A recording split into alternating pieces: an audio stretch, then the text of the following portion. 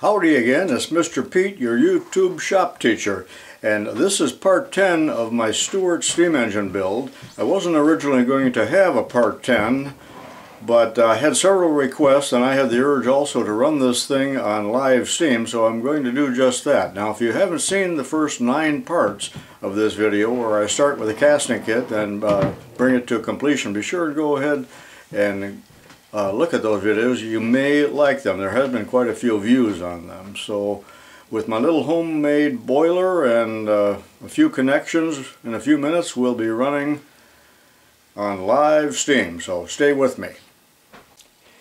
Well, here's the little Stuart engine if you haven't seen it, and I've mounted it temporarily just on a piece of pine. Eventually I want to mount it on a better pedestal or plaque, and I did find one here among my junk and my castings and so on. And I don't know where I originally got this, but sometimes the plaque that they make a fireplace set on, where you set your little brush and all your different tools, looks something like this, and that's a cast iron casting that's kind of cute. However, I will need to fill this. I put an Allen screw in there, but if I run that down and fill it with some Bondo and then repaint that, you won't even see that. So that would make, I think, a pretty good pedestal for this thing, but that's a future project. But the idea was that when I finish building this little generator, or dynamo, that I've talked about in one of the other videos, and I haven't even started, I just recently got this kit. But when that's done, I think it is kind of in proportion to this, and I think I misspoke in a previous video when I said I have to get a pulley for this. And this is the pulley that I had on it. I took off, and I found this pulley. It's only 1.5 inches, and I think I'm going to need larger than that. But I was looking here among all the different flywheels that I got, and of course you're never going to find the exact one. Several of you suggested that I put a groove in this flywheel, and that's a possibility too. In other words, to turn the flywheel into a pulley, because this thing has to run at about 5,000 RPM. I suppose that's to produce the 12 volts, and it would be fine if it ran on a much lower speed to run some LEDs or something like that. But that's in the future too, and this is a 1/4 inch bore, so I would have to sleeve that. Now before I run the engine, remember I talked about torquing the head. So there's my little torque wrench that reads in inch ounces. So after I heat it up and run it, I will have to retorque it, just like we do with any Ford automobile.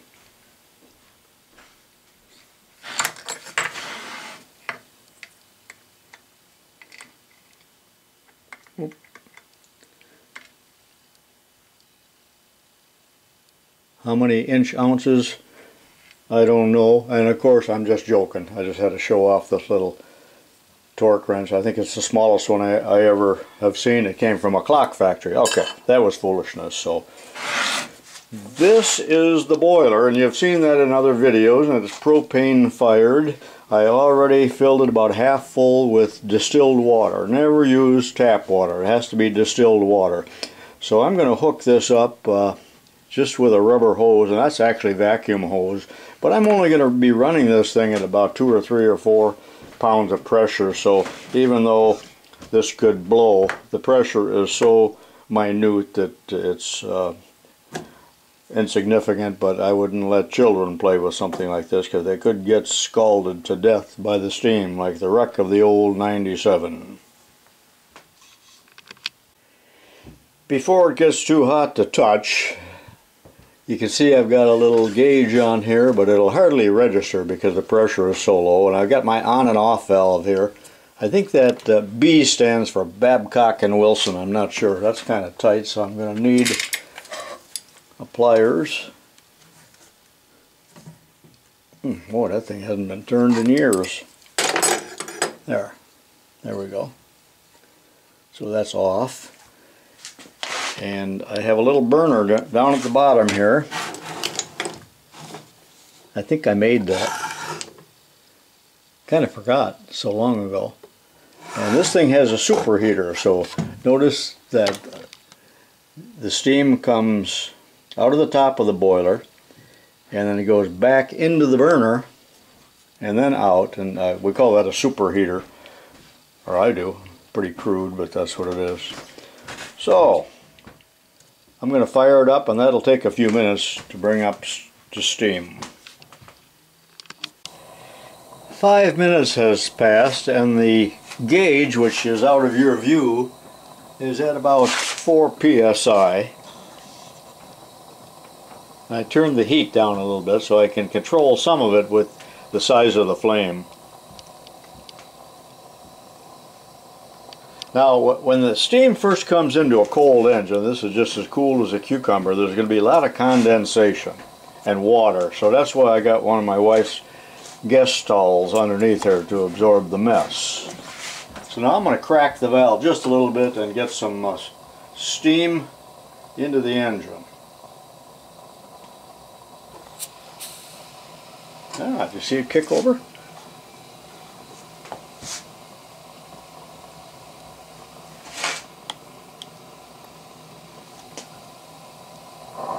That immediately reduced it to 0 pressure, so I turned the burner up a little bit.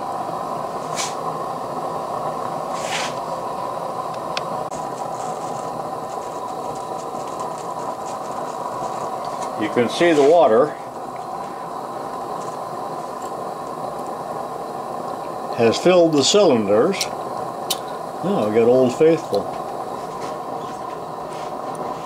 And it's starting to warm up.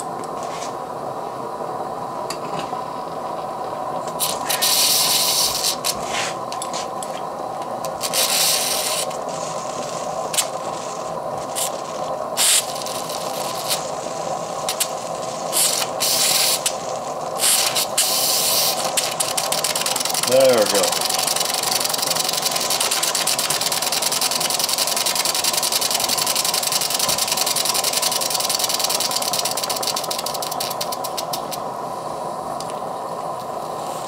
Now you see why I got the towel there, don't you?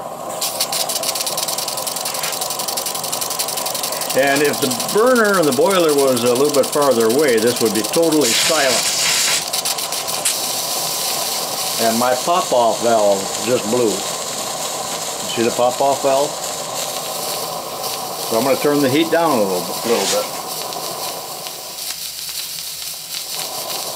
So it's at 10 psi right now.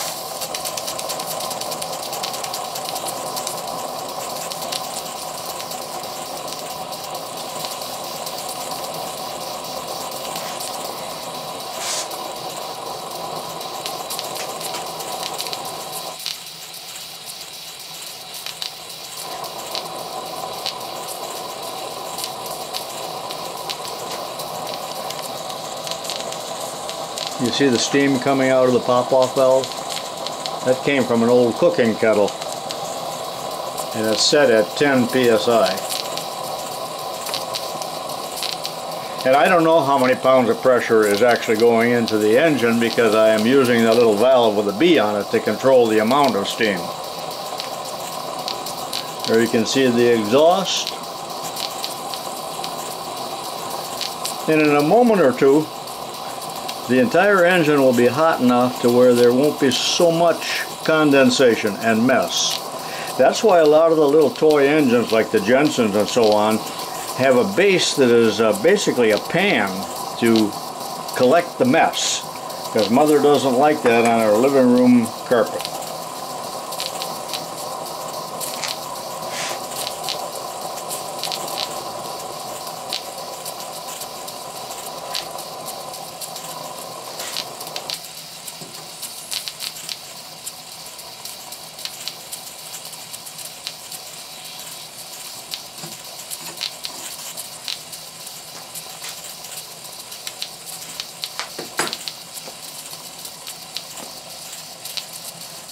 Pretty neat, huh?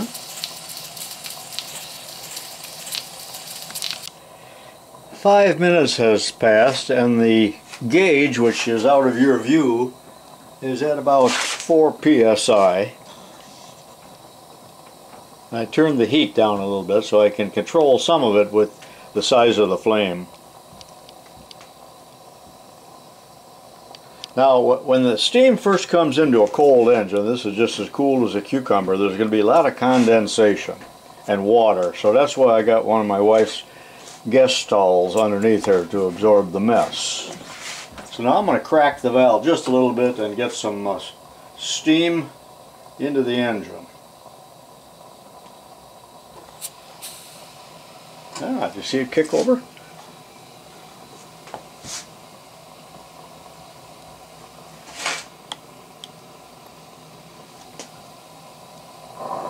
That immediately reduced it to 0 pressure, so I turned the burner up a little bit.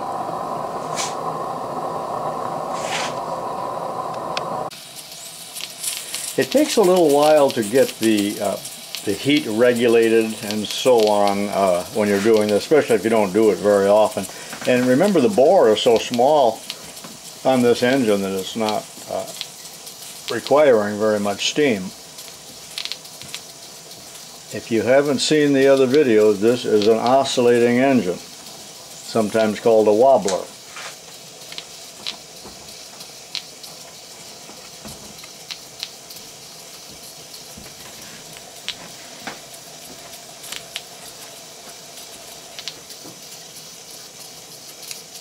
When I'm done for the day here, I will dry everything off real well, and I'll oil that flywheel, because any exposed parts will want to rust overnight. I did put some oil into the cylinder before I started this, but I'm sure it's all gone by now and got washed out. I think they use lanolin oil or something like that in big steam engines, and have a way of injecting it continuously. But it's really not very relevant in a small engine like this.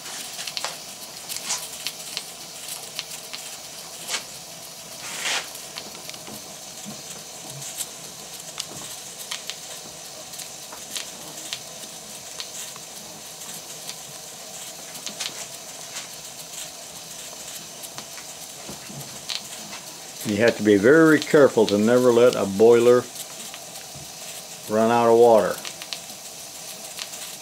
And I do not have a water gauge on this. That's one of the projects that I have for the future, is to get a water gauge. I don't know how much is in there, but I know that the pint or so that I put in there will last for 10 or 15 minutes, which is the length of a session, or normally for when I play around with something like this.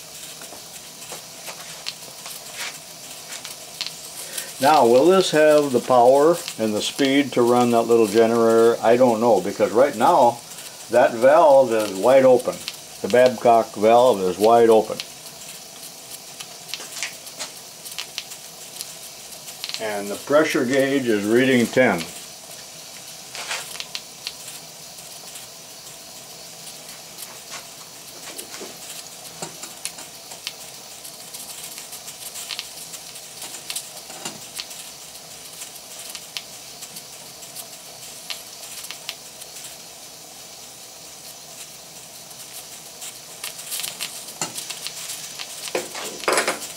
I'm going to turn the flame off right now, and we'll see how long it will run before the boiler is depleted. Apparently not very long. That's about it. Everything is just hotter than a pistol too.